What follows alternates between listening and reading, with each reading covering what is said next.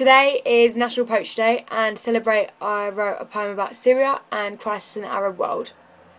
It's called Syrious. There is a crisis in the Arab world. People killing, people dying, children hurt, and they're all crying. But the different fathers make the situation tricky to resolve. Allah versus God, God versus Allah, in a world where religion dictates who's your brother. There's a crisis in the Arab world. An ambiguously motivated attack on innocent civilians, 1,429 lives, including little ones. A fear-stricken tension followed talks of foreign intervention. For 3 whole weeks, a decision put on hold about whether the Western world was going to get involved. After a chemical attack as an introduction, to act or not to act was the ultimate question. If action occurred, Act 2 would entail punitive violence that could quite possibly have led to a Third World War silence.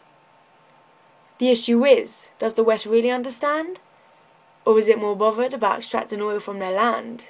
Is it a humanitarian objective, an arm reached out in aid? Or is this government ammunition a mere ploy for them to get paid? There's a crisis in the Arab world, hazy evidence, popular opposition, countless negotiations with Vladimir Putin. There is injustice going on in the Arab world, cries for help and genuine hysteria. So the question remains, is the West really serious about sorting out Syria?